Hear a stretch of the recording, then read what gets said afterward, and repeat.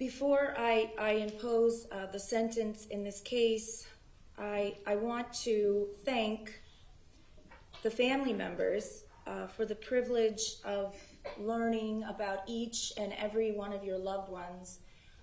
I can tell you that they will not be forgotten, and I feel that I know each and every one of them by the personal stories that you have given.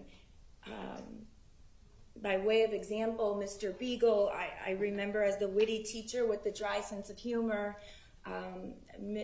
Luke Hoyer as the unexpected baby that came but was so welcomed by his mom and dad. And these are just two that I'm remembering off the top of my head. You all have been so strong and patient and graceful throughout this process, and I can't help but think of how I would behave or respond if I were in your shoes. The way that you have grieved so gracefully and have shown extraordinary restraint throughout this process is something that I've never seen. And as a group of people, you are so strong and so united that if anything good came out of this event, I feel seeing you, I can know that you are all going to be okay because you have each other. I know that that doesn't help at all, and if I could take your pain away or carry your pain for you just for 5 minutes so that you could breathe, I would. Because I can't even imagine what you go through each day.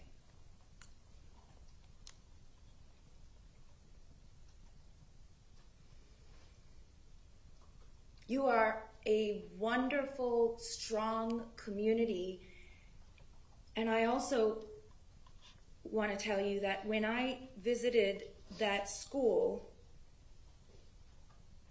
I expected tragedy and sadness, which is present. However, that school is still thriving, and it's a beautiful campus, and it's not broken like one would expect. And I think that that is due to the strength of you all and your community. And I think that when people remember that school, they're going to remember the strength of the community and how, I mean, every one of these kids came up here, the survivors, and testified as to the schools that they're attending and how well they're doing. It speaks volumes to you all as families, and the care and the love that you provide your children. And I couldn't help but notice when the survivors came in and testified that their family units came with them and were there for them. And I can't think of any other instance in one community where so many children would have not one, not two, but a group of loving family members to support them. And that's how I will always think of MSD, just as a great school that will survive, like you all have.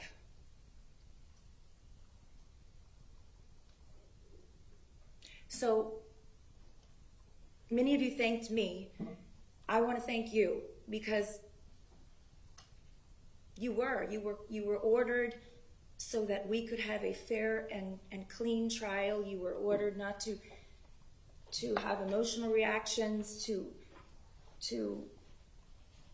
show restraint that I don't believe. I think I would be like Mr. Oliver, and I would have to be in my office because I don't believe I would be able to show the restraint that you all showed, and I thank you for that.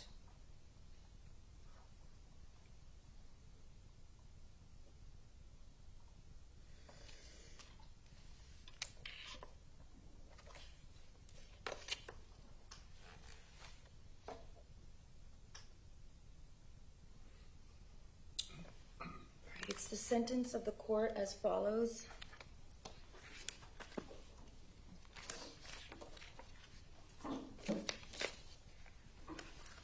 Count 1 of the indictment, the murder in the first degree of Luke Hoyer. The court imposes a sentence of life in prison without the possibility of parole. Count 2 of the indictment, the murder in the first degree of Martin Duque Anquiano. The court imposes a mandatory life sentence without the possibility of parole. Count 3 of the indictment, the murder in the first degree of Gina Montalto. The court imposes a mandatory life sentence without the possibility of parole. Count 4 of the indictment, the murder in the first degree of Alexander Schachter. The court imposes a mandatory life sentence without the possibility of parole. Count 5 of the indictment, the murder in the first degree of Elena Petty. The court imposes a mandatory life sentence without the possibility of parole. Count 6 of the indictment for the murder in the first degree of Alyssa Al-Hadef. The court imposes a mandatory life sentence without the possibility of parole.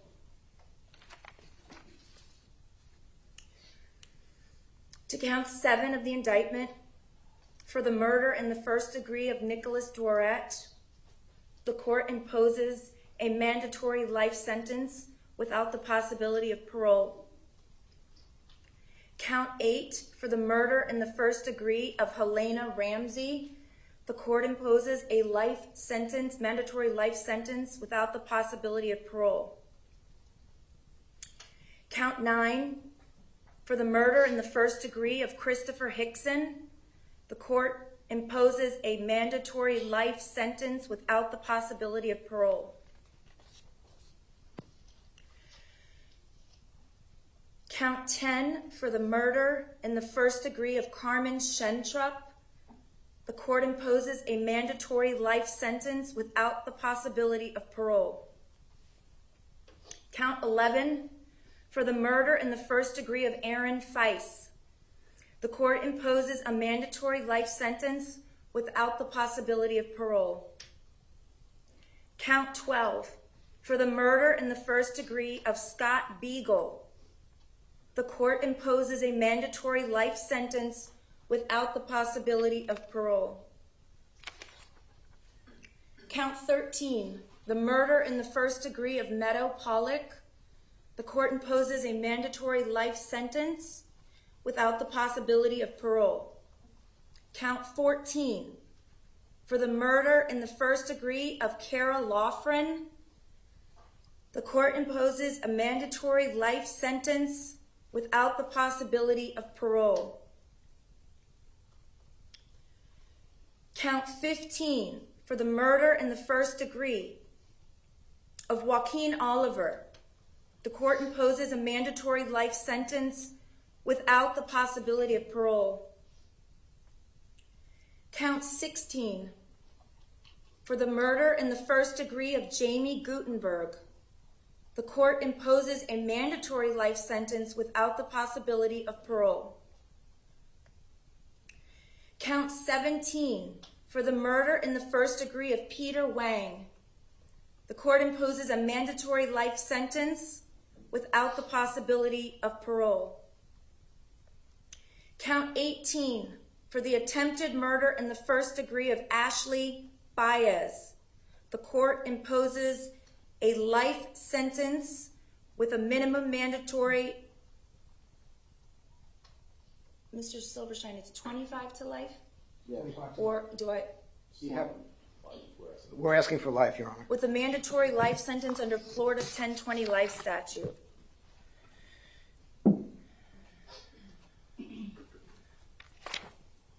Count 19, with the attempted murder, for the attempted murder of William Olson. The court imposes a life sentence with a 20-year minimum mandatory sentence under Florida's 1020 life statute. Count 20, for the attempted murder in the first degree of Kashava Magnapuram, the court imposes a life sentence with a mandatory life sentence under Florida's 1020 life statute. Count 21, for the attempted murder in the first degree of Justin Colton, the court imposes a life sentence with a 20-year minimum mandatory prison sentence under Florida's 1020 life statute. Count 22, for the attempted murder in the first degree of Alexander Dworet, the court imposes a life sentence with a 20-year minimum mandatory prison sentence under Florida's 1020 life statute. Count 23, the attempted murder in the first degree of Genesis Valentine, the court imposes a life sentence with a 20-year minimum mandatory prison sentence under Florida's 1020 life statute. Count 24, for the attempted murder in the first degree of Daniela Menescal, the court imposes a life sentence with a 20-year minimum mandatory prison sentence under Florida's 1020 life statute.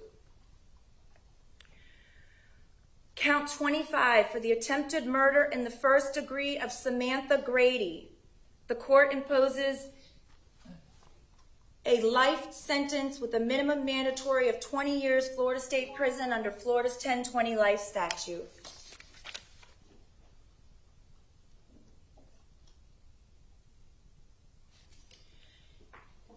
Count 26, for the attempted murder, Mr. Silvershine, I see you're standing up. Did I just in case misspeak? Okay.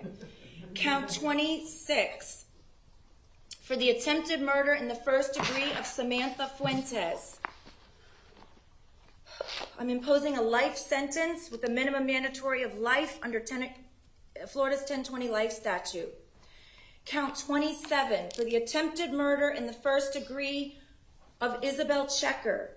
The court imposes a life sentence with a minimum mandatory prison sentence of 20 years Florida State Prison under Florida's 1020 life statute. Count 28, for the attempted murder in the first degree of Samantha Mayor. The court imposes a life sentence with a life minimum mandatory prison sentence under Florida 1020 life statute. Count 29, for the attempted murder in the first degree of Benjamin Wickender. The court imposes a life sentence with a minimum mandatory of life in prison under Florida's 1020 life statute. Count 30, for the attempted murder in the first degree of Madeline Wilford, the court imposes a life sentence with a minimum mandatory of 20 years Florida State Prison under Florida's 1020 life statute. Count 31, for the attempted murder in the first degree of Marian Kabachenko, the court imposes a life sentence with a 20-year minimum mandatory sentence under Florida's 1020 life statute. Count 32, for the attempted murder in the first degree of Stacy Lapel, the court imposes a life sentence with a 20-year minimum mandatory prison sentence under Florida's 1020 life statute. Count 33, for the attempted murder of Anthony Borges, the court imposes a life sentence with a mandatory life sentence under Florida's 1020 life statute. Count 34, for the attempted murder in the first degree of Kyle Lamont, the court imposes a life sentence with a minimum mandatory of life in prison under Florida's 1020 life statute. I am ordering that each and every count of the indictment run consecutive to one another. Your Honor, on count 30, on count 30, that is 25 to life, not 20 years. Madeline Wilford. Okay, excuse me. I misspoke. On count 30, there is alleged and proven the use of a firearm discharge and infliction of great bodily harm on Madeline Wilford. So I am correcting my previously imposed sentence. It is a life sentence with a mandatory life sentence under Florida's 1020 life statute. Again, I am ordering that all 34 counts of the indictment for each sentence is to run consecutive, that is, one after another. I'm ordering all mandatory court costs, all costs of prosecution. I'm ordering the costs of incarceration of the defendant by the Broward Sheriff's Office. I'm also imposing a public defender fee pursuant to Florida statute. I'm ordering restitution for each victim as previously named in counts 1 through 34 of the indictment, with the specific amount to be determined at a later time. I am ordering pursuant to 943-325, the defendant is to submit to 2 samples of his blood or less intrusive method for purposes of the DNA bank. Mr. Cruz, you are remanded to the custody of the Department of Corrections to complete the mandatory life sentences imposed by the court. You have 30 days to appeal the judgment and sentence of the court. If you fail to appeal within the allotted time period, or you fail to contest the imposition of any of the fees or costs imposed during that 30-day period, you will waive said appeal. I am also granting the state's motion under the Florida equivalent of the Son of Sam law, which means, Mr. Cruz, you will not be able to benefit in any way as far as monies are concerned as to the crimes that you committed. In addition, I am going to order the Department of Corrections to garnish the commissary account of Mr. Cruz until all restitution and costs of prosecution and costs of the Sheriff's Office are paid in full. The Department of Corrections, I don't know where you're going, but they can assign that duty to their local office, where they will charge an applicable fee and garnish your commissary until all of these amounts that I have previously ordered are paid in full, specifically the costs of the sheriff, the state, and any restitution that is ordered. Is there anything else from either side? Not from the state, Your Honor.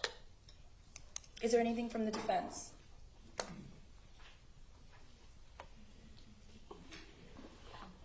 Your Honor, the defense waives the PSI at this point.